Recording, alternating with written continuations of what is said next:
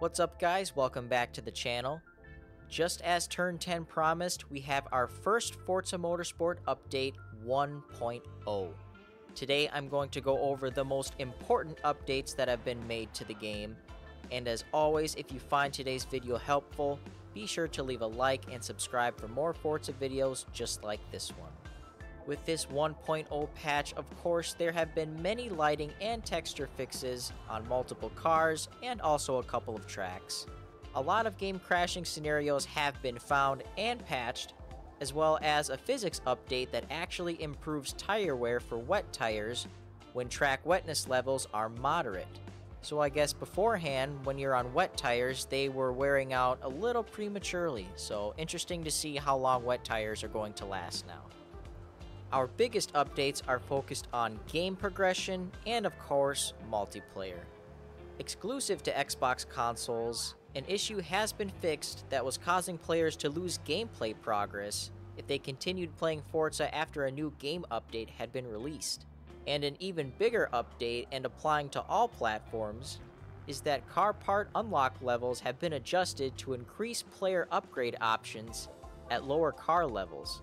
Most car parts should now be unlocked within a single Builders Cup series, which is actually great to hear because I've been in the career mode a little bit now. I've completed entire series championships, and at the end of some of these, I still don't have everything unlocked for a car.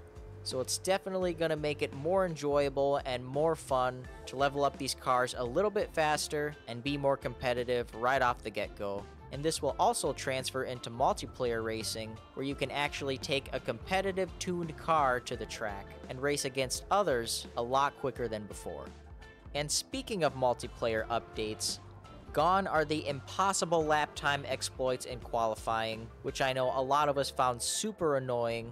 And gone is also the issue of not being able to take control of your car after pit stops, which I know happened to me a couple of times and was also super frustrating. But probably one of the biggest complaints that I've heard about, and I'm sure all of you have heard about with multiplayer, is all of the shameful ramming. All of the people running into you when you're trying to have a clean race, penalty after penalty. It's really been frustrating at times. But an issue has been resolved where at times incorrect safety ratings and driver skill ratings were used for matchmaking. Now I will be honest, I didn't have trouble all the time finding good races, but they were very far and few between, which leads me to believe the matchmaking in Forza was very broken, but hopefully now is fixed and is working correctly, because this would really help the game out a lot and put to rest a lot of negativity towards the game. I'm really hoping this multiplayer update is a step in the right direction towards getting in some clean racing.